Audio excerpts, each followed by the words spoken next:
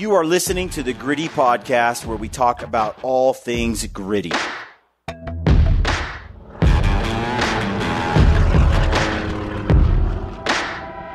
Welcome to the show. I am Brian Call, and I am joined in studio by Brad Hunt, and today's podcast is with Tyler Strohmeyer.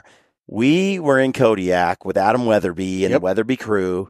If you haven't seen that video, I highly recommend it. It's not a waste of your time. You're going to enjoy it. There's a part 1 and a part 2. And on that hunt, Brad and I are pursuing this Megasaurus buck. And you can see him in his full glory, running up and down the hills and doing his thing. Yep. We got in close a number of times, and Adam Weatherby got a stud buck. Yep. This particular Megasaurus, though, eluded us by the time we had to go. And so we never got him. Well, we put our videos up on YouTube and showed them to the world. And about a week later, I get this message that says, "Hey, I killed your guys' buck." And I'm like, dude, I'm like heartbroken, but I'm stoked for you at the same time. And so we had an introduction and we met Tyler Strohmeyer. Yes. So Tyler graciously agreed to come on to the podcast, and he shared his story. And I was curious. He got there right after we left and got on the same buck. And he walked us through his experience on Kodiak. Yeah. I think you're going to really enjoy this show. Tyler's just a down-to-earth, cool dude. And him and his guys, his buddies, he tells the experience. There's some photos. If you're listening to the podcast, just go watch the intro, and you can see pictures of his buck and some of the other bucks that they took on this trip. But again, when you can interview and talk to people who were successful on a hunt, on big deer, I'm just curious, how'd you do it? Yep. Where was he? How did it turn out? And I'm excited that he got the buck, right? Because it's getting to be an older buck, and I like the closure. I like to know and to see it. I wasn't going to be back there, because I doubt we're back there next year to go pursue him again. Yeah, and you're like, what does he really look like? Yeah. This buck is special. A Kodiak Sitka Blacktail. Special in the sense that he kind of splays out, and he has super long tines, and he looks more like a Kansas whitetail than he does your typical. He's got that mule deer-ish look. Yeah, that Coues deer kind of look is much more usually, or mule Kodiak Blacktail is much more curved, compact, short tines, maybe decent beams, but this one's kind of bucks the norm. They're also not usually more than 2 points, 2.5 or 3, like not like this. This is full on big old points. He's a big boy, big splits. Yes. Cool buck. Happy for Tyler. Glad he came on the podcast. If you like the show, leave us a comment. We appreciate those on the YouTube channel. Like and subscribe to our channel. And if you want to learn to bear hunt or get better at bear hunting, or just come and hang out with us, we have a seminar that we're doing, a tour, we're calling it the Western Bear Hunting Tour. We're going to 3 different states, and we're going to put on a multi-day seminar, basically. You can get all the details for the event by going to westernbeartour.com. That's westernbeartour.com. Check that out. And if you need some supplements for your joints, for your health, reduce inflammation, you need some bone broth protein, if you need some electrolytes, CBD gummies, go check out Stealthy Hunter, Stealthy Nutrition. They got it dialed over there. Use the code GRITTY and start paying attention to your health. Thanks for tuning in. Enjoy the show. All right, folks, welcome to the Gritty Podcast. I'm your host, Brian Call, and my guest today is Tyler Strohmeyer. And in an odd twist of events, we ran into each other on Kodiak Island just as we were leaving with Adam Weatherby and crew. Yeah. You were coming to the island, kind of where we were at. And that big buck that we were after, we never gave him a name, Brad. We thought about it, but he's just a big 3, which a lot of people are wondering if we ever got that buck, and we didn't. We came close. We could have. We were trying to get it on film. Never could. And the thing is, I just wanted to see the buck.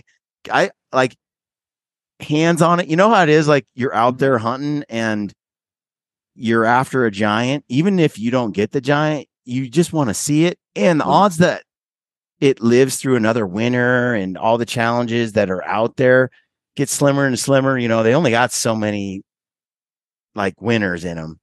And so I was like, will that buck live another year? Will we ever see him, or you just die one of those ghosts? But didn't happen because you killed him after we left. So I wanted to do a little podcast and get your story on it. So first of all, before we do that though, tell folks a little bit about who you are, Tyler Strohmeyer. Yeah, so I'm a lineman for the power company here in Idaho. The couple guys I went with 3 other guys here from Idaho. One guy I worked with previously, also a lineman. I went with his dad and uncle. So pretty good little group, a lot of, Western hunting experience there. So we all kind of hunt the same, or similar styles. So pretty good little group. I live in. And how old are you? I'm 35. 35. Yeah. And you were born and raised in Idaho? No, I'm a transplant. We can't really talk about where I came from. But yeah, I've been here about 8 years. So okay, very cool. Yep. Okay, so you head up there to Kodiak, and we had heard from the fellas that were there before us. It was a really tough hunt, and the grass, the brush, it was especially thick this year. Even the fellows that we talked to said, they've been there, some of them like 18, 20 years, and they'd never seen it like that. Yeah. Have you been there before? No, that was my first Alaska hunt. I'd been to fish on the Kenai Peninsula before, but never hunted. Jordan and his family, they've done a few like DIY moose hunts. So logistics, he knew more of that. I was learning as I went. I didn't know what to expect from terrain or, thickness or any of that. I watched all the YouTube videos I could find, just like everyone else. And I was like, cool. Looks like it's going to be, wide open, with some brush, but totally different than I expected as far as the thickness and the terrain. Yeah. So, just to give people a little backstory on how we got in touch, we killed that. We didn't get that buck, but we published the first video on our YouTube channel, the first Kodiak film we did. And you can see your buck running around right there. Yeah. What did you think when you saw that? Oh, that was cool, man. That's why I had to reach out, because I'm like, oh, there he is. I could see him. And I was showing my buddies at work. I'm like, that's the buck. That's the one I got. And they're like, that's pretty cool. Plus your photo or video quality is so high that it was really cool, because we got a few videos through the, little spotter and stuff, but they're not great, but I did get him on the hoof a few times at 800 yards, it was just cool raking a tree. And he made the slip on us a few times before we got, actually got in on it too. Pretty similar to the same story that you guys had. Oh, so, man. I want to get into that story because the first day he was right there at 250, and Adam was waiting for us to climb out of the tree we were in so he could shoot it. Yeah. And we were up in the tree dinking around. We'd never been there before, day one. Turned out our best opportunity was the first day. The wind, bucks were out, sun was shining, and we had our chances, but Adam, none of us wanted to shoot too far. And we figured, hey man, if it's this good on day one, we passed on some studs too that other bucks I'd be happy to have taken. We were like, nah, that buck is only 150 yards up the hill. As soon as he drops, he's in range. We're real comfortable. Be patient. And what you don't know actually is that was happening. Buck was we were just sitting there waiting, and that buck was going to come down. We were going to smoke him. And there were other bucks rutting, and we're like, he's just going to spin down. Adam was ready. But the other Weatherby crew with Tyler and JD and those guys, they had shot their buck. Well, they decided instead of coming back to the bay the way they had come, they cut right through our spot where we were. Gotcha. And so they came to within about 50, 60 yards of the buck. And he ran off with all these does, and all the deer shifted 300 yards to our left. And we were like, oh man, what happened? What happened? This was this close. Well, they spooked them. And so then they're like, oh crap, we're waving them off. We have orange, we're waving with orange glassing pads and stuff. So they back out, and they're like, dang it. And so that ruined it for that day when we were this close. And the next day we had him again, but he just moved through the opening so quick. Yeah. And then tucked away, and we weren't sure we should go after him, stay. Mm-hmm. And we ended up moving to the left and we tracked him. But for some reason, when we got up there, we got on the Buck Adams shot instead. Like they were both right there somewhere. It just so happened that Adams is the one that presented. And that was a terrible day for the wind. And then the next day we went up there, Brad had him at 140 and he gave us the slip because I was trying to get the camera on him. And Brad passed on him and didn't shoot. He's waiting for the camera, and then he got away. And at that point, I was mad at Brad because he didn't shoot. And I'm like, you should have shot him anyways. It wouldn't have been on camera. I don't care. So we had this argument right there, a meltdown. Yeah, next day, we got up there, saw him just briefly, couldn't get him. Saw him again, couldn't get him. And I left a little bit bitter just because we had... Yeah. Usually when we put our mind to it, we're going to get one. We're going to get that one. And so walk me through what happened day by day for you. When you guys decided to head up in there and you found them and all that. Tell me how it went down. Yeah. So I'll start with when we got off the plane there at the airstrip, we met you guys and I recognized you, and Adam looked real familiar, and he goes, "Hey guys, I'm Adam." And I'm like, "Oh, I know who that is now." That's Adam Weatherby. And I was like, cool. Like some of the other guys kind of look familiar, but I figured, that's your group. And the other guys were talking to you, and you told us about the big, you said there's a big one out there, and that's about all you said, and I'm like, well, yeah, like who knows? How far did they go? Where'd they go? There's all these different spots we could hunt, that we kind of had scouted, or we learned at the lodge, like, this is where we can drop you. You just got to pick, and so first day, we picked that same spot, I think, where you guys went, or similar, we ended up on that same hillside, and kind of more to the north, it's real brushy and thick. And being Idaho guys, or, hunting Idaho, it's brushy, at times, but there's a lot of open ground too. Yeah. In between there. And, steep, but sometimes open. And so I think Jordan had spotted that buck, and I never saw him the first day. And we were, probably 300 yards kind of from that, where that hillside really sloped up. And, he said it was a big one, disappeared in those alders and that thick stuff. And I'm like, okay, well, let's just go after him.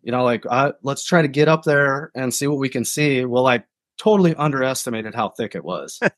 And I was the guy packing the bow around, which, looking back, like the weather and everything we had, how tall the brush was, no snow. It was tough. I packed that thing around for 4 days. I never once had a stock. I was just beating it up the whole time. I felt bad, but anyway, so we go up the hill. Let's talk about that just for a second. We're going on a bow hunt here real soon for Coos deer in January, and we're dedicated to trying to do this with a bow. And it's going to be a fun hunt, but Kodiak is it's almost ambush hunting requirement. Like, you don't get to just sneak around through the bush and spot and stalk because it's just too noisy. It's too thick. There's too much. Like in the desert, yes, it's quiet, but you can get a little wind kicking up, little cover noise, but there's nothing except the sound of your feet, like kind of rustling the dirt a little bit. You can really push through. And in Kodiak, man, it was like you can't sneak around at all. No, those, I don't know, those thorny sticks that stick up, and you're just, swimming through them, and they're just crunching. And we got about 20 yards up the hill, and we're like, what are we doing? But we just kept going because we were committed at that point. Got up same elevation as where that buck was. And of course we couldn't find anything. He'd either just ducked off in the alders or completely made the slip on us, and we never found him. Yeah. That day. So, you, I think I did, if I remember right, you asked me about the bow when you landed. Can we do this with a bow? And I think if it wasn't you, what I was saying was, I've been to parts of Kodiak. Yeah. And you can see it on some guys' hunt films, like Tim Burnett, solo hunter. He's done a few. He did some with Austin, and it's real grassy and rolling hills and tundra-ish. And dude, it was like walking on silent sponges and open country. And I've been there, but the bay, this area, not like that at all. No. And maybe if there was snow and they were, down next to the beach and, You could kind of set some trails and ambush them. You know, maybe it would have been a little more doable, but it's a tough bow. It was tough.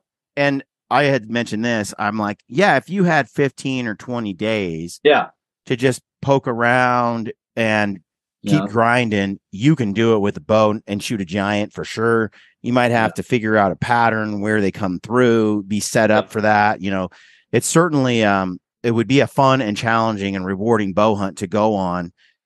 But when you got the limited days and you're just going up for a hunt like this, that's where I'm like, yeah, the rifle presents enough of a challenge and a reward that it's all right. I can do that and get a lot out of it. So you kind of figure that out. You still carried it for 4 days though.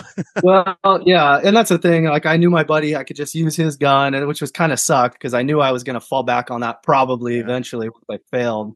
But at the same time, I was okay shooting with a rifle. I just figured I might as well bring it. You know, you never know. Can't shoot with a bow if you don't have a bow. So exactly. And you might sit there and have one come out at like 30 yards and you're like, dude, I could smoke this with a bow right now, but I didn't bring it. Yeah. And there's a lot of stories of these Sitka Blacktails just walking right up to you. You know, that's why I was like, gotta have it. You know, we'll see. Yes. But so he gave you the slip on the first day, but did you ever see him? Yeah. So first day, just quick glimpse, disappeared completely. Couldn't find him. Got up there, found a doe bedded, couple more deer. Day kind of ran out. You know, we made our loop back to the beach. Second day, and the first day, so we had 4 guys in our little group, and we split up, 2 guys. They made a big loop. And then we were up on that hillside, and we looked down, and there's a big meadow down there in the middle of the kind of brushy timber. And so we're looking down, and we could see 2 guys in the edge of the meadow, and we're way up on that ridge, you know, 1,500 feet up or whatever, kind of above the thick stuff. And we look down, there's 2 guys, and we're like, oh, those are our guys, you know. And then we look across the meadow, and there's 2. It looked like 2 bucks, 1 buck for sure, like a solid mature buck. And they looked like they were maybe 150 yards away from them, but that meadow kind of just rolled over, and we're like, they probably can't see them, you know.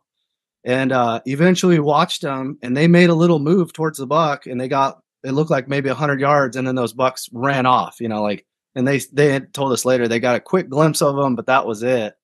So we knew where they were at that point, and, you know, it was getting dark, so we just made our way out of there. So that was day 1 of hunting. Day 2, we went to the same spot, all 4 of us, because we're like, okay, there's mature bucks in here.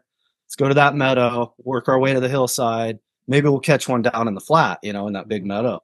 Yeah. Didn't pan out. It's kind of funny. So the visibility was tough. I actually climbed a tree on the edge of that meadow, probably only 15 feet up. And my buddies were making fun of me, taking pictures of it, you know, just like you guys. And I'm like, oh, I was onto something. Yeah. It worked for you guys. I didn't see anything, but you guys did. We saw a lot. Yeah.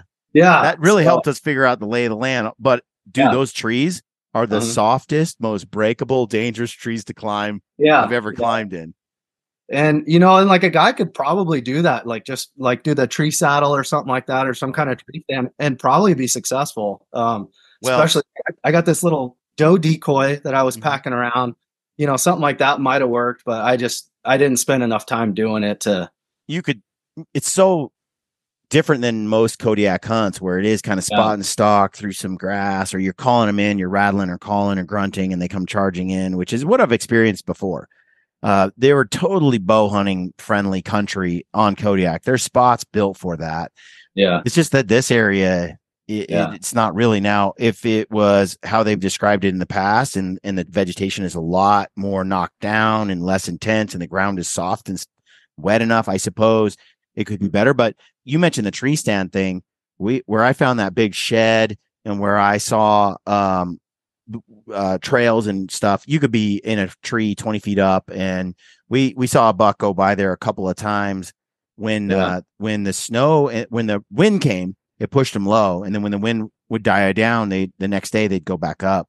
But they were low. They were really low when the winds were just ripping. They'd drop low, or they'd hit these pockets like where Adams was. And that's one of the things about it is, you know, spot and stalk, these deer, our experience was when the storms hit, the deer went deep into cover. Yeah. And so even though you could use the cover noise from the storm for Mhm. stalking. It's not like they're bedded in the open, No. so it's just a tall order, man, with a Yeah. bow. They were bedded in like an alder tunnel, pretty much, Yeah. from what we saw, Yep. and you might just catch the glimpse of the white on their ears or their throat patch, and that's like it. Mm-hmm. So yeah, it was.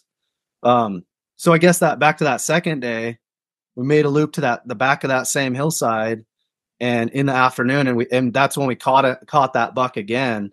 But it was just so late in the day, and he was 850 up on that hill, and we were trying to figure out a way to get up there, but like by the time we would have made a move, we wouldn't have got in range type of deal. Right. We didn't want to blow them out of there. We weren't sure really at that point if they were like mule deer, if they were going to blow out, to another canyon or ridge, or if that's their home range, which it kind of turned out like that's just where he lived, right at that elevation strip. It seemed like it was the same as you guys saw. Same for us. Like there was a little assessment we were doing, like how far do these deer push? Where do they go?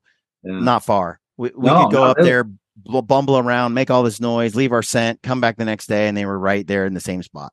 Yeah. And even when they pushed out, they'd run away, they'd come back like an hour later to the same spot. So they weren't really that spooked by people in our experience, or the scent of people. They just would duck away and come back later. Yeah, it seemed like they relied on camouflage a lot more than scent or anything else. They just dip away. Yeah. You can see why, dude. Look how thick that is. Yeah. And they're not being hunted by lions or wolves. No, yeah. Yep. And so we got it in that video. He moved. That was the other thing, we couldn't make a move because he was moving so fast, but he was just cruising. He wasn't running. He was just cruising, sniffing, smelled the doe, just kept cruising, raked some alders.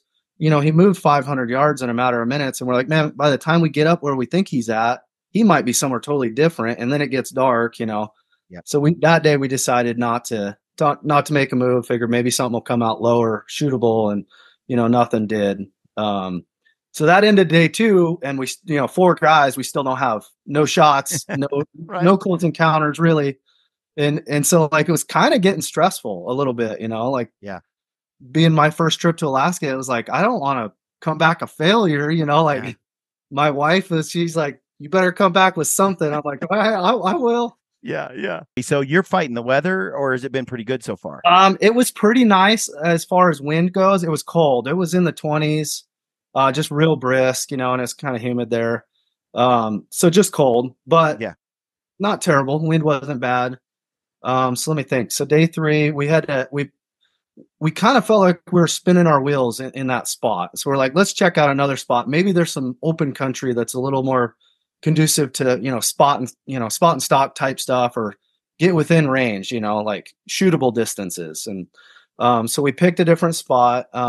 We split up again, or no, sorry, we stayed together. All 4 of us went to this other spot, hiked up this 1,500 feet up, and it was a lot more open, super glassable. There's a frozen lake, and right off the bat we're in them, a long ways off, but we could see a couple bucks over here on this knob, and get up to this other glassing knob, like typical Idaho glassing type stuff, And then there's a couple more deer, and they're just kind of popping out everywhere.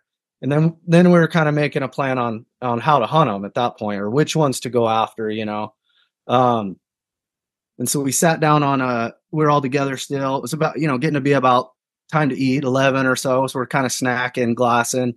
And Ben, one guy was with us, he's like, he saw a buck, but he couldn't tell how big it was, and then it just disappeared below us, like 400 yards or so. And so he's like, I know he's there somewhere. Well, we just sat there and waited him out pretty much because no one else saw him, but he saw him. Well, and then like 2 hours later, this buck just gets up and just starts running, like gets out of bed, just starts sprinting after a doe, and he's hot pursuit. And so we're like, oh, we scrambling to get on him. And we never talked about who was shooting first or anything. 3 guys had rifles. So it was like a scramble, like who's going to shoot? Somebody better get ready. Yeah. And so Ben's like, all right, I'll do, he spotted it. So he gets on the gun, and now we're all trying to get on it together. I was trying to video through my spotter, and that buck's 200 yards, across the creek over here. And now he's 300 yards back this way, just running. And you can't hardly find him in the scope, when they're moving that fast, and we're trying to tell him where he went, and it was just a scramble. And so he ended up getting a shot. It was about 450 yards downhill. Made it, dropped him, good shot. And then so we get down there, and it was a nice big 2-point, real wide. Like I don't know how wide, but wider than any of the other bucks we saw. There's So some that was pretty, cool. there's some heavy older Yeah. 2-point bucks around there. He was real cool, real dark, skull cap. And so now we're on the board, like the pressure's off a little bit because it was kind of getting a little stressful. I hear you. Yeah.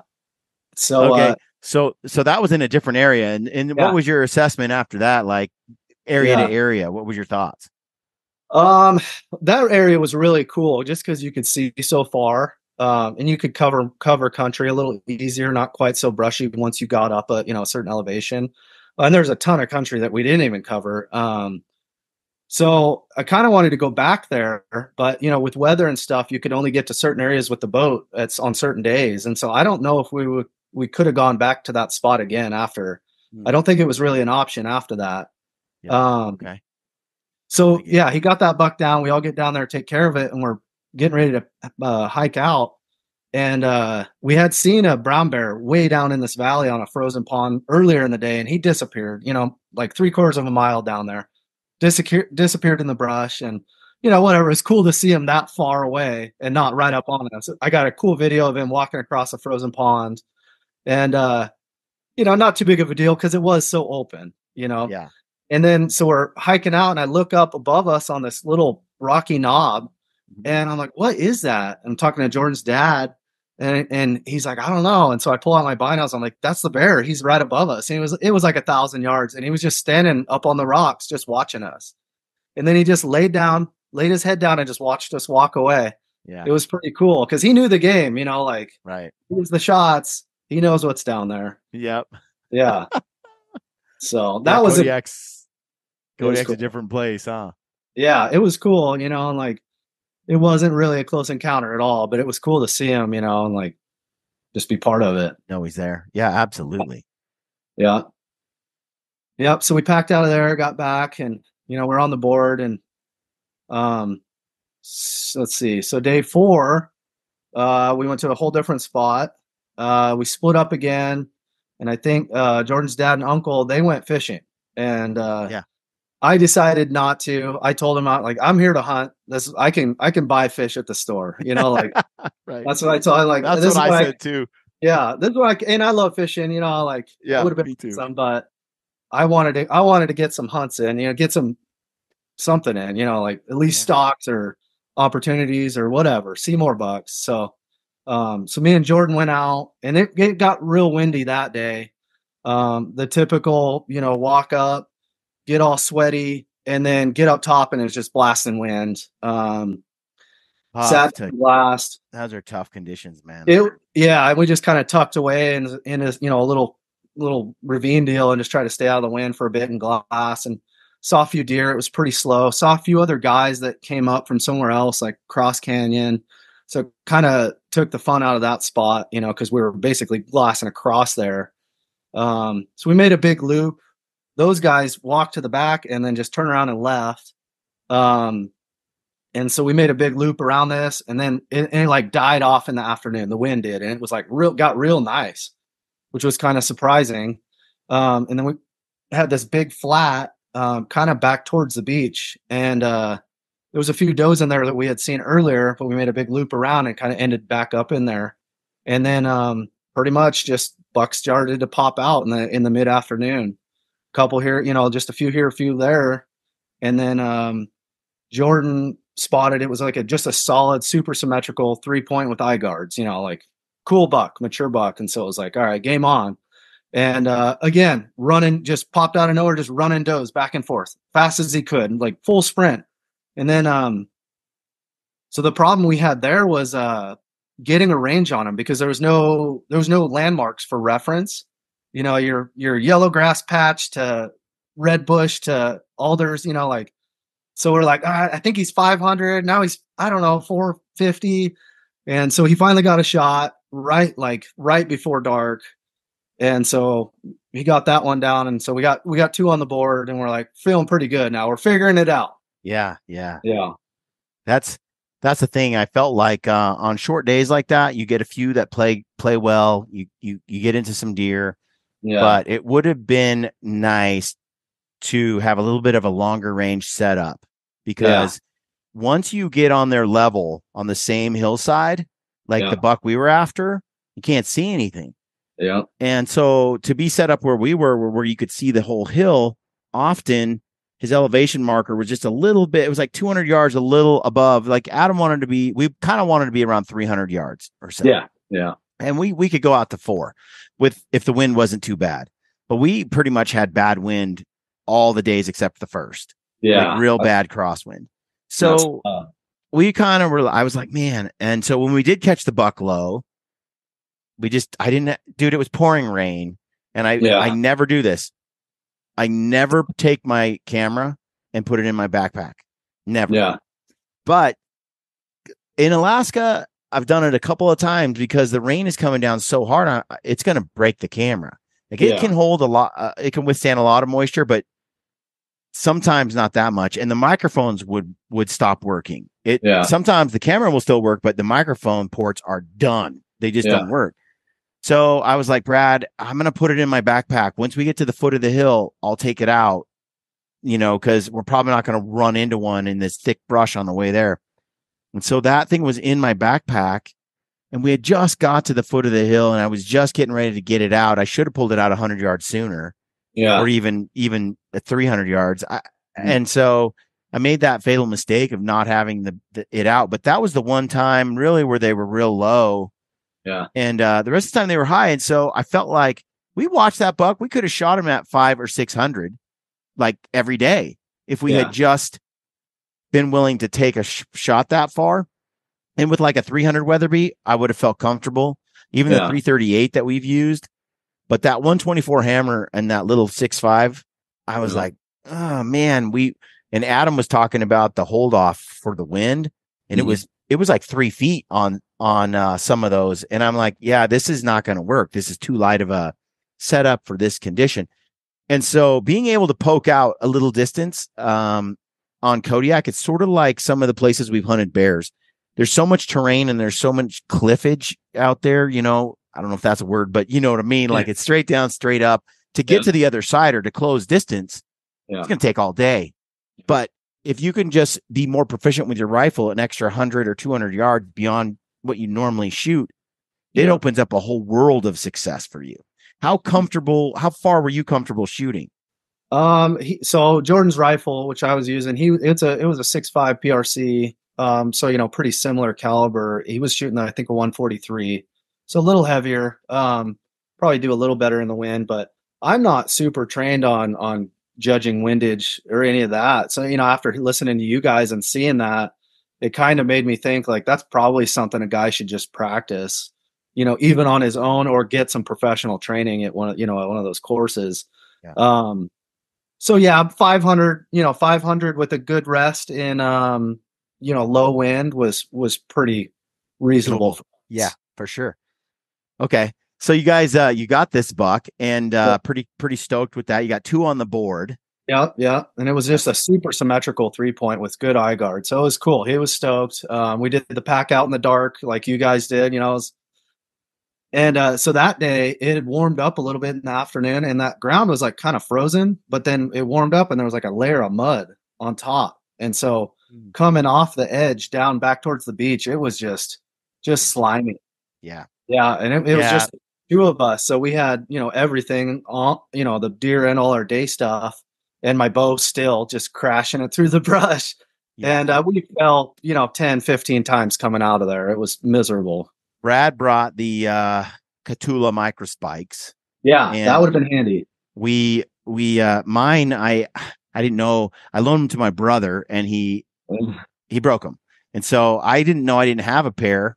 And as I pack in like just 2 days before, because I waited till the last second, I didn't have them. We get there, Brad's the only one with them, and they're such a key piece of equipment for that kind of experience. So he was crushing it hiking out with Adam's buck.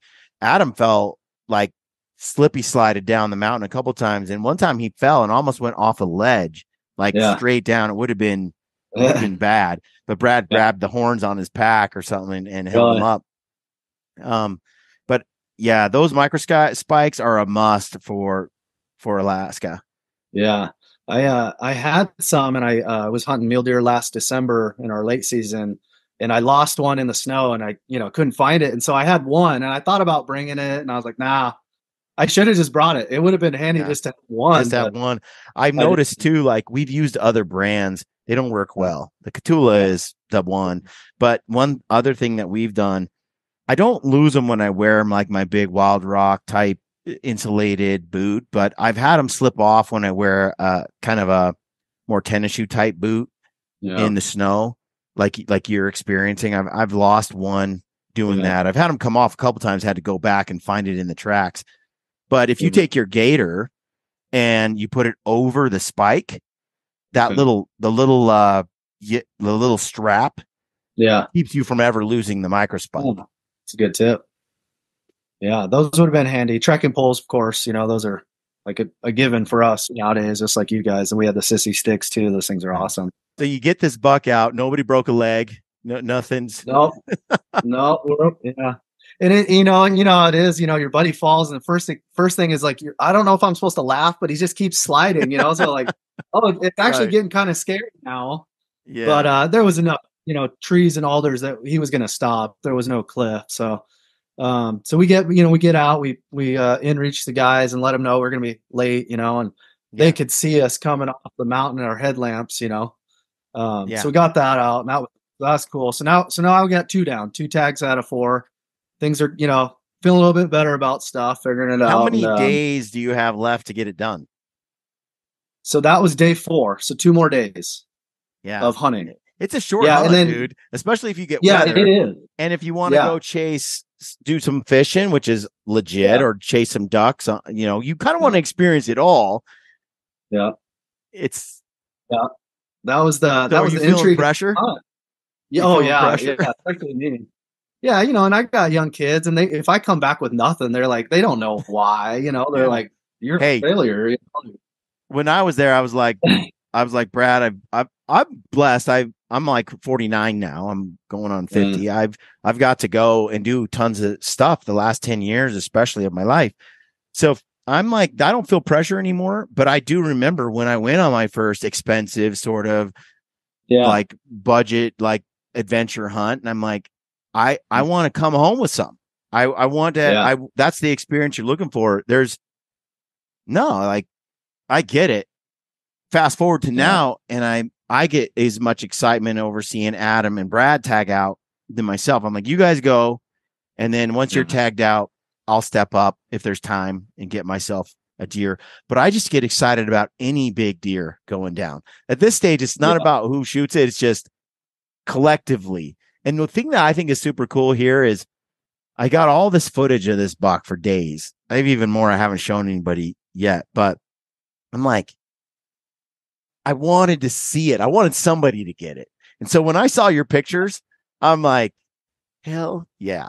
I was stoked. Well, exactly like you said, we had seen him, Jordan seen him twice. I saw him once real good. So we'll just go on to day 5. So now it's kind of like Jordan's tag's filled. I'm like, all right, I'm hanging up the bow. It's staying in the lodge. Things are getting serious now.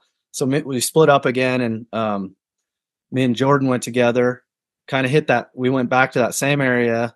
Some of the other places were off the not an option because of the weather and the wind and the tides and whatnot. So I'm like, all right, well, I know there's mature bucks in there. There was some in the meadow. There's that one on the hill. I don't know how we're going to hunt him, but they're in there. So let's try that again. So same thing. We kind of beat feet over that hillside and set up. And this was probably the worst weather we had. It just started raining. And so we just got over to this little glass. It was there was a few rolling hills before the base of the big hill.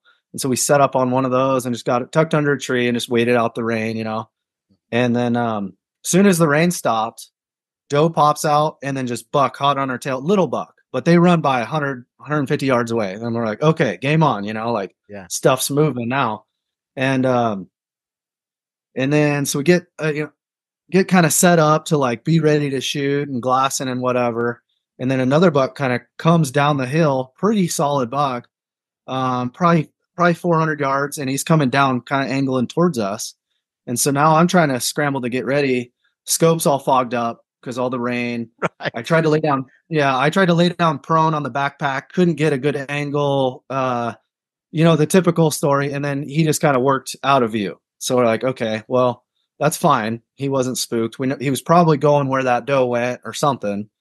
So we went that direction, thinking maybe we'll cut him off and catch him on one of those little finger ridges, and kind of just still hunting through. And we never saw him. He disappeared. Don't know where he went. And so now we're kind of back to square one. Like, we don't know where anything's at. Like, let's just go back to finding them. And so we made a loop, set up again, glass some more, and then Jordan spotted that what he thought was the big buck up in the alders. Looked like bedded. Couldn't really tell. It was so thick, like could definitely see a buck though. So I'm more like, let's just go after him. That's my mentality, and he's a little more methodical, which is a good balance at times, because he kind of makes me slow down a little bit. But I'm like, you know what? We've been patient on this buck twice, really, and nothing panned out. He's not coming down to an elevation we can shoot. Yep. We have to get up there somehow. And so picked a little finger ridge we could go up, and it was kind of like tall yellow grass on top of it. So we knew it wasn't going to be super thick to where we couldn't see from. And then we kind of ranged those points to know how far we would be from the spot where we saw him. And everything just lined up. We got up there, took our time, super slow, tried to be as quiet as possible. Got up there, and I couldn't really tell, but it looked like he had stood up because I could see more of him, or maybe just the vantage point where we were was better, up another couple hundred feet elevation. Yeah. And so set up, and he had those, the little, I think, quick sticks. They clip your trekking poles together. Yeah. So he had a set of those. So I got set up, those are awesome too. So handy. Yeah. Yeah. Especially in that tall grass and brush. So I got set up, and I think it was about 150 yards, and all I could see was just neck up and throat patch. And so I'm like, that's good enough, So dumped him right there, and still didn't really know, how big he was. I knew he had that big fork on his right side. Yep. And I knew he had eye guards. I figured he was a 3-point, but still, like, you don't really know it 800 yards through a spotter. And so I finally saw him, up close when we got to him, and it was like, holy cow, this is awesome. Yeah. Oh, dude, just like you were. He is. I haven't seen. Did you see any other bucks that were of that caliber when you were there? No, and we never saw anything with 4, like Adam's buck. That was by far like the longest tines and everything. On the last day, Jordan's dad Danny, he got a buck, so I can go into that too later. But it was just a super heavy 3x3 with eye guards, like real mature, but a little more compact frame than this buck. This buck was kind of like a Columbia blacktail or a mule deer frame almost, right? And not really like the rest of the deer we had seen. Yeah, that's what I was saying in the ending of the last episode we dropped on the Kodiak part 2. I was like, yeah, that shed. Brad, can you hand me that shed? Brad's here in the office. This shed I found, and I think this is more typical of the sort of mature Kodiak that you find, buck. Heavy, lots of mass down in here, down and just stubby, but not tine length. This is a stud, mature, heavy horned, like super thick. I showed folks on that video the difference between a big, like, even if you took, the big buck that Ryan shot, the coos, it doesn't have this kind of mass, and it's got mass for days. I got this one up in the mountains of Idaho, right? And you can see how bladed that is. Just this shed that I found, and then you can see how bladed it is right there on the top. But when you look at this, the mass here, on these bases, this Sitka is right. It's bigger. It's almost bigger mass, or at least very similar in that size range.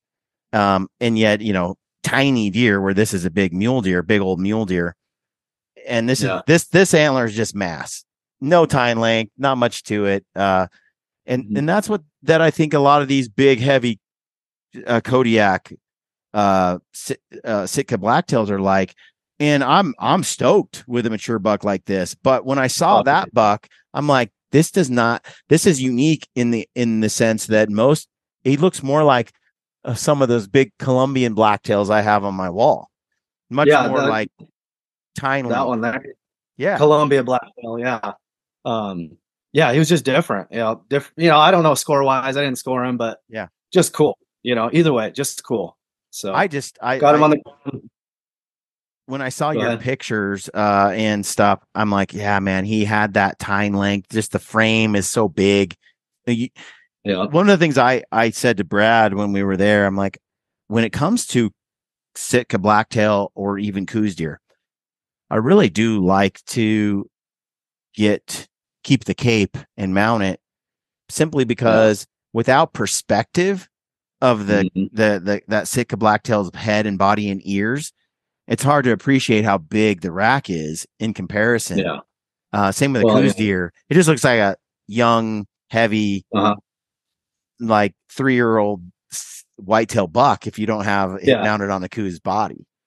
Yeah. And the Sitka Blacktail, they're just so pretty too with the throat patches and their colors. They're just unbelievably pretty. So I was actually my plan was just to Euro whatever I got. And after seeing him, I'm like, I have to mount this thing. He's just too pretty. Their capes. I have a few Colombian blacktails that I shot when I grew up in Oregon, and they're mounted. And it's just the reason is they're gorgeous. The head, the cape, the shape. So yeah, that's what I love. Yeah. Yeah, I was kind of blown away getting him on the ground and seeing him up close and holding him. And then, the background, the beautiful background with the bay and the big valley back there. I'm like, this is unreal. Like this, this trip is just, at that point, it was just unbelievable, Yeah. So, yeah, it's a special trip, special place. And I'm glad you guys, you got that buck. It sounds like you guys had a great trip. It looks like you were 4 for 4, which is great. I think, looking back, I'm glad to have seen it. A few years ago, there was that Brow-Tines buck that I didn't shoot when I was with Lampers, and a guy shot him later, like 2 months later, or a month and a half later or so in that year, and I got to see it on the ground, which just made me more sick that I even passed on it the first time.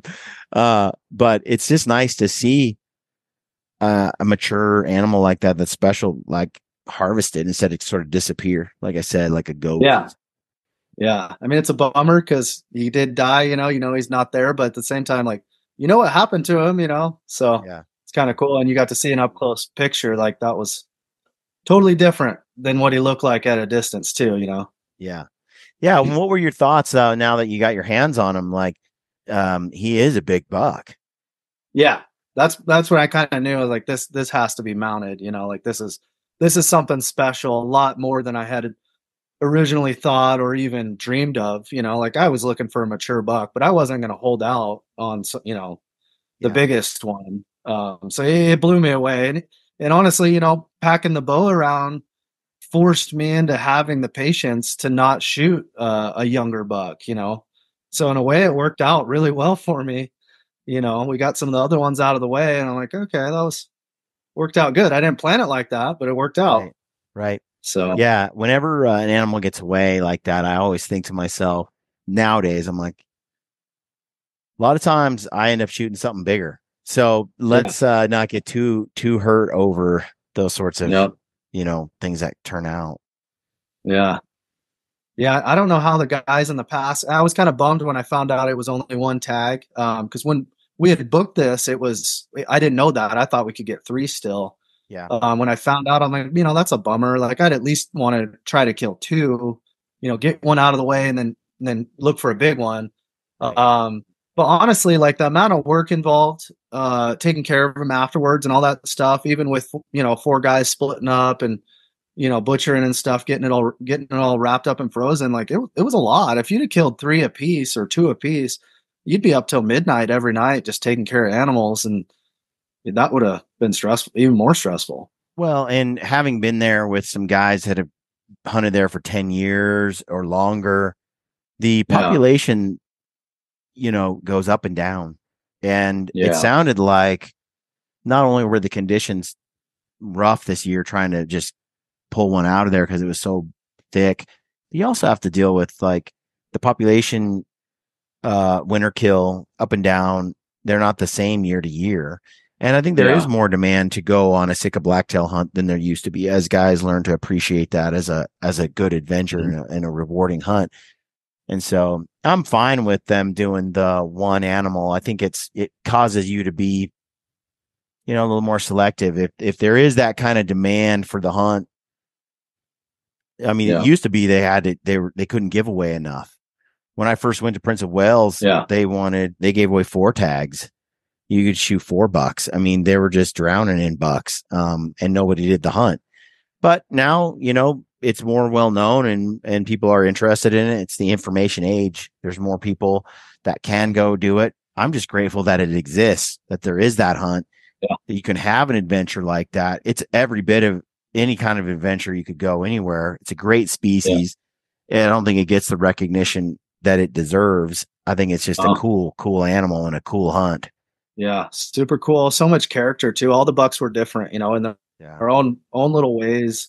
The bladed back tines, that's kind of standard on a lot of them, but like all just so different, but very similar in some ways too. Yeah, pretty every cool. Buck in our camp, and there was like 4 of them. 4 out of 6, I think, is what we got, and every buck in camp was unique, very unique. When I look back at some other pictures that were taken in the past, I only saw out of like probably 40 photos. I only saw like 1 or 2 that had frames like the buck you shot. Yeah. Out of multiple years, tons and tons of hunters, I only saw like maybe 2 that looked like that had frames like that. Yeah. It's kind of a bummer to take that out of the gene pool, but hopefully he got some breeding in before, Yeah, I mean, I don't know how old he is. They say on Kodiak they live to be like 15. They can. Wow, really? Mm-hmm. When I was doing some digging, but definitely they're at that 10-year mark. What was the average lifespan? Maybe I got that wrong. Maybe it's 10 years, but still a lot longer than your average lower 48 deer. Like they live a good long time. Shockingly. Yeah, I think the guys at the lodge, they estimated off of just his head color and his teeth, probably like a 4.5 is kind of what they said. But who knows? I guess that could be different. Yeah, I don't know. I mean, he could be a young stud right in there. I mean, if so, like I said on that last episode, that last film we did, seems like they get to their frame size, and then after that, they just add mass. Yeah. Every year, it's just mass. It's just a little bit heavier than it was the year before. So mass-wise, how did it shake out? Because I know it's got the tine length in the frame. How did it do for mass? Pretty solid. Like I said, I didn't score him, but he was just solid all the way out. Not as heavy as Danny's that he killed on the last day, but still just right there with all the other bucks we had seen with mass. Yeah. But his tine length was so long, it almost made it look like he wasn't, Well, the thing is look at all the growth that had to go into tine length. Exactly. Yeah. Right. When you have that kind of thing going on, yeah, you end up with that kind of scenario, Yeah. So, yeah, dude, I'm happy for you. I figured, when I see a lot of these, like my coos deer, for example, has a lot of inches. Yeah. There's just a little less mass, because that overall bone growth, it's got to go somewhere. Yeah. And of course you get those freaks that have both the length and the mass. And that's pretty cool. But, that's just a cool buck, man. Yeah. That's, next on the list. That's coos, and I need a whitetail. So yeah, we'll see what kind of adventure I can find after this. The color on those horns, by the way, what do you think of that? Oh, that was just awesome. You know, rubbing those alders and that red brush or whatever. It was, yeah, just cool. Yeah, Cool. Adam's buck was heavy. It was Yeah. real heavy. And we saw him on the first day skylined. And all you saw was points, like little Yeah. points, because he wasn't quite super wide, just outside Yeah. his ears and stuff. But yeah, on yours it's interesting because there's so much width, so much tine length. Yeah. It made me wonder how he would score all in all. I kind of looked at him and thought he was heavy he was heavy, but he Yeah. wasn't like going to be known for just mass, Yeah. you know, Yeah. different kind of. Yeah. You know, I'm not a score guy really, but I am kind of curious, you know, because I don't know, it is kind of a fun game. But I am kind of curious. But he's at the taxidermist, so I'll know, I guess, when I get him back. Yeah, So it'll be you'll have kind to give us a ballpark. I was curious too because you hear people throw out numbers all the time, and when I shot my Coos deer in Arizona, I was like, I don't know. And Ryan shot his last year, and we both shot big bucks, and I'm like, is this 100-inch? Is this 110? Is Ryan's 120? Is it 115? Is it 105? Like we had no idea. We didn't really care in terms of we were both stoked, but I did care in terms of I want to sort of know what those numbers mean when people throw them out. Yeah, exactly. What to compare. Yeah, and to know, okay, if this buck was, 118, like with Ryan's, then I think mine was like 110 or something. Like when you kill, what does that mean? Like how big is that? And so I think it's really cool to have that. And I think Brad's was right around 100 or something. Is that right? Right at 100. And you're like, and you kind of look at Brad's, then you look at mine, and it's like they're both almost the same. Really? Except mine's heavier. Yeah. It just has that a little bit more age to it, and a little bit longer time, like a half inch on every tine. It gives you another like 5 inches real quick, so it's kind of fun. I mean, it's all part of the experience, I guess. Because I really do enjoy trying to find those old animals, those unicorns, right? Like, yeah, that was definitely one of them. He kind of had his range that at least when we were there, and he stayed there, and he knew he could slip out either way and stay in those alders and still rut does right there. So when we were there, he wasn't going anywhere else. So just had to get in there on him and make it happen. How close was he to the area where we were filming him? Could you recognize it? Yeah. Very close. Yeah. It looked like, north, south. Like I said, he was probably 850 from the bottom of where that ridge, the mountain side started. That's his elevation, man. That's what he liked. Yeah. And, he was, when I shot him, he was more to the, I guess it'd be the south. Mm-hmm. Yeah. The south of that, ridge. So I guess, so there was a creek, a bigger creek that came off that hillside, a little stream. And he was above that. Okay. I don't know if you remember, if you went up there at all, but yep, we did. Yeah. So that kind of funny when we were going in, we had to cross that, but it had frozen over. Yeah. And Jordan just slipped out and was just sliding down the top of this creek. And it was, again, like, I'm laughing, but I'm like, well, I don't know if he's going to stop. Yeah. He finally did. So he's like crawling on his hands and knees to get up. And I'm like, all right, let's keep going. We got business to take care of. Yeah. So when we came back out, he's like, I know how to get across this now. So we came out the same spot with the buck, and he just got down on his hands and knees and crawled across it, and it worked. Yeah. But you couldn't stand on it. It was just like a luge.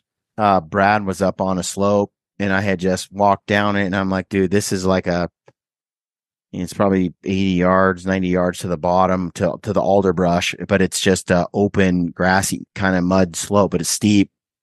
Yeah. And I walk by and I'm like, be careful. And I turn around and I'm walking down. I turn and I look back, and Brad's gone. And I'm looking up the hill. I'm like, where's Brad? Where's Brad? And I look all the way down to the bottom because I'm trying to figure out where he was. And I saw that in the time I had turned my back, he had gone halfway down down this mountain, probably 50 or 60 yards, going full speed, just sliding, nothing you can do about it. And then he hit the alders there as it got to the bottom and stopped him. He didn't get hurt, but you could very easily. And it just like Yeah. that rain and snow combo, because we had snow and then it would melt and then it would snow and it would melt, and that in between slushy phase. So do you think you'll go back with the bow to Kodiak? Do you still have that bucket list item, or you did you scratch that I don't itch? know. Yeah, I mean, it depends on the scenario, I guess. I'd love to take it again, especially if other guys got rifles. But with that backup plan, it's awful tough to just commit to just the bow. So different circumstances. I love stocking things. Different circumstances, I would have, probably had more stocks and different terrain, stuff like that. So I don't know if I went, and that's what I kind of wondered when I showed up. I'm like, why all these films? Most of the guys that are even bow guys, they take rifles. Well, Or you guys too, yeah, you know how you have I shot one with a bow with Cole Kramer. Didn't Yeah, get really good video of it. I shot one with a rifle, one with a bow. yeah, And there was a lot of spot and stock opportunities back then in the more open tundra country, and it does yeah, appeal to me for a great bow hunt. yeah, And if you look at like Nathan Endicott, some of his films that they did on Kodiak, or even Tim Burnett, they were in much more grassy, open terrain. And I think some of it, I talked to some guys, it's like, well, the deer density is 5 times what it was like this year when we were there, or 10 times what it yeah, was. Well, when you have that many deer and the density's that high, it's a great bow hunt. I just think yeah, it depends year to year. Now, if you really want to do it with a bow, you could do it every year with a bow. It's just that you're going to have a lot harder time getting it done. It depends on how many yeah, days you have to dedicate to it. Um, exactly. I feel like there are other hunts that are tailor made for bow hunting, Yeah, and some that are less so. But yeah, I was looking at the bow hunt option. Now we went with Adam, so yeah. I go, Adam, do you think I could bring my bow? He's like, no, Brian, It's not no, a Weatherby bow. it's not. You got to be shooting around. I was like, okay, fine, Yeah, fine. Because I really have stepped up the archery hunting this year, and going forward, that's really what I want to spend a lot more time doing. So, and I still am going to get a few rifle hunts in that are just, there's just hunts that are like the moose hunt we did this last year. yeah, It's a do it yourself. I can manage it just barely budget wise. It's not a break the bank, but you got like a 6 or 7 day window, 8-day yeah, window. And then yeah, you got your travel and logistics, and trying to do it with a bow. And it's not the rut. It's different timing. It's like, okay, well, I have plenty of adventure with the rifle for that. And some of the late season mule deer, same thing. I don't need a bow for some, when I only see $5 the whole trip yeah, on a 10-day trip, I don't need to try it with a bow. yeah. Yeah, it would have been plenty fulfilling just strictly rifle, like it was a great adventure without the bow, We got the duck hunt while we were there. That was pretty amazing. Was it? Yeah. Yeah, It we looked cool. did it both on the boat, and then we did it on the bank as well, on the Yeah. shoreline. And it was pretty amazing. So Yeah. what would you do differently going back? Oh man. Definitely the micro spikes. I definitely bring those puffy pants. I don't know. I misplaced them, so I didn't have any. I had rain pants and just regular pants, which worked fine. But on those cold days, that was a little rough. Yeah. Puffy pants would have been pretty cool. As far as gear goes, man, differently. I don't know. It played out great. Like I said, having the bow to make me be patient. The first few days, I'm not very patient, so like that was key for me. I want to go after everything, Right. And then just learning their behavior took a few days for us. Knowing what we could get away with and not. Knowing that scent wasn't that big of a deal. The wind direction really didn't seem like that big of a deal at times. Just how we hunted, it just evolved as we went. So I don't know. I don't know that I do anything different. Yeah. Explore more areas, go a little farther, try to go a little past where maybe everyone else was going, which, can be hard to do nowadays because everyone's pretty prepared, Yeah. Seems like being in a little better shape would have helped, What do you think about My idea was spike camping. Yeah. That could have changed everything. Cause I'm like looking at it. We're efficient with teepees and wood stoves. And I'm like, man, if we could just park up here and stay for a day or two without having to drop and go all the way back to the bay and all the way back up. That was rough. It has its pros and cons, right? Yeah. Yeah. It would have been rough as far as sleeping in those conditions, but yeah, you'd be able to hit that like 3 to 6 mile range that hardly anyone's seeing. You know, we never got there. You know, 2 miles about up or 2.5 up, and 2.5 back to the beach is all we were doing. About in a couple thousand feet or 1,500 feet up. So there's this whole you get up high and you look back in those valleys, you could see for 20, 30 miles, and like that's what I just sat there and imagined. Like, very few people are going back there. There's probably huge bucks, that no one sees. What do you think about ranking this hunt to other Western hunts you've been on? Yeah. On the adventure scale, the cost, the reward, all, put the whole thing together.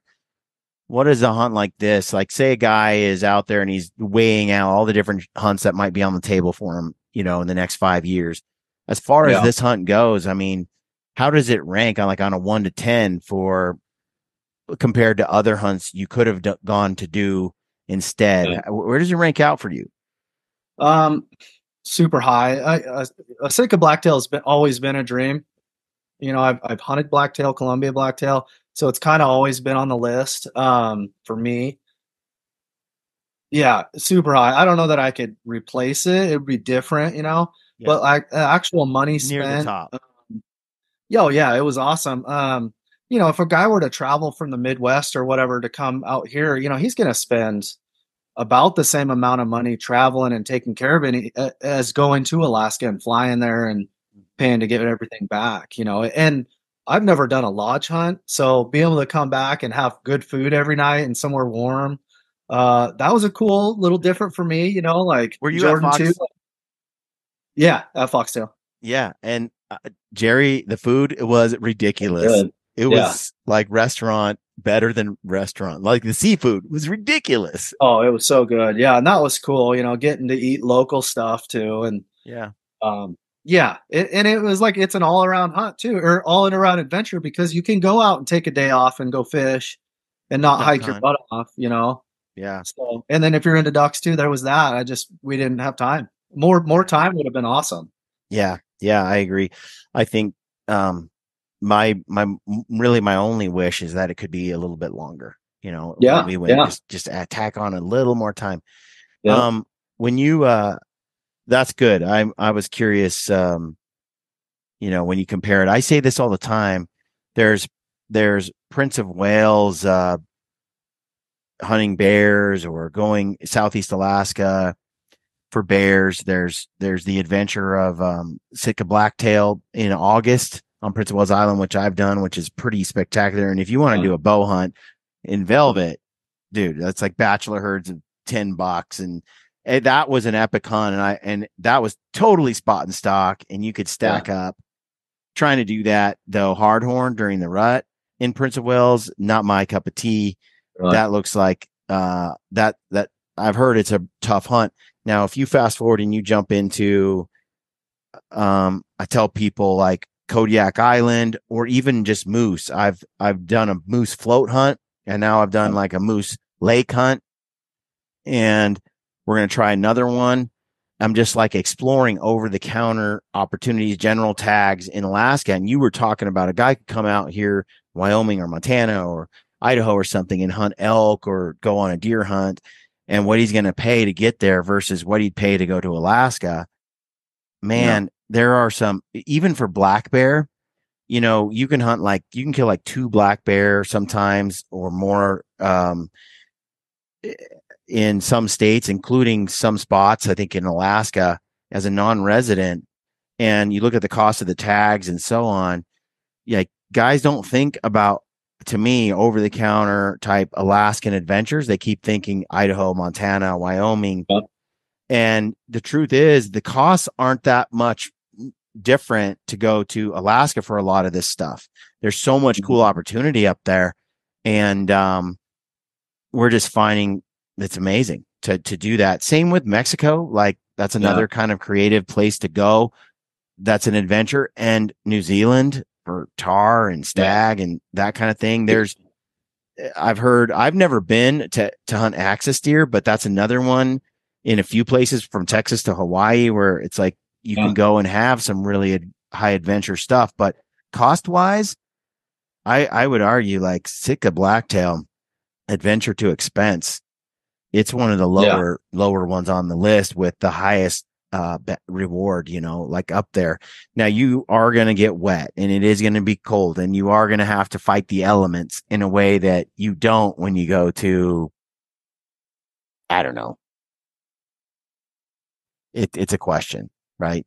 If you went to Mexico or something, which has a different challenge, but I loved it, man. I'm with you. I think it was awesome. Great adventure. Great adventure. Well, dude, thanks, Tyler, for coming on the podcast. I appreciate that. Yeah. You got to keep me posted. When the mount is done, I got to see it, brother. I got to see that. I'll send you a picture. And maybe I'll send you a picture. I don't know if you saw. I'll send you a picture of all 4 bucks, too, so you can kind of see them all side by side. We're all holding them in front of the lodge. So do that. Send me whatever you got. I'd love to take a look at it. And if you don't mind, I'd like to share it to the audience. I'll put it in the podcast. Put some photos in there and maybe put some posts up as well, kind of showing that buck. A lot of guys that were in the comments, I had some friends like Corey Ford at Angry Spike. He's like, did you get that buck? I got to see that buck. I'm like, I didn't get him, but another guy did. He's like, what? Yeah. So I got to show off. Here's a sneak peek. Yeah. I got to show off your buck. It's on social media. I got it on my stuff. So yeah, share it with whoever. I don't care. And right now, people that are listening, if they want to find your social media, what is it? It's so Instagram's just 2stro, 2STRO. It's just me. It's no big deal. Just a normal guy, Yep. And I can see the I don't pictures put out there. Yeah, but I got a few pictures up, and I'll probably post more. I don't know. I keep thinking about it, and I go back and I look at them, and I'm like, kind of being selfish and saving it for myself, Yeah. But I need to share more and kind of put them out there because that's how I connect with family and friends that maybe have never been on these types of hunts or want to know about them. So no, I just think it's cool that I got so much footage of him, and then to have some closure and to see him. I love it. I love that you can look at the video too, and you can be like, dude, that is the deer I shot, and he just like doing his thing. He never stood still. That buck never stood still. He's like running back and forth. He circled that one buck. You see him like strutting and kind of pushing him off. And that buck's a stud too. And yet that was a good buck. A lot bigger still yet, and that was the tough part about getting on them was they just wouldn't stay still when they were up, and when they were down, they were in the alders. And it seemed like there was a timeline where they just disappear in the alders, probably bedded. And then like 2 PM, they just pop up and it was like rut time or something, I don't know. So, I think that he would go and mark his scrapes, his rubs, because we saw him make a circuit multiple times and hit some licking branches. They're very whitetailish, is what we saw. A lot more than like a mule deer would be. A lot more like a whitetail or even a Colombian blacktail. I've seen them pattern like that a little more. So, man, what a cool hunt. So, thanks, dude. Appreciate you joining. And folks, thanks for tuning in. And we'll catch you on the next episode. Stay gritty.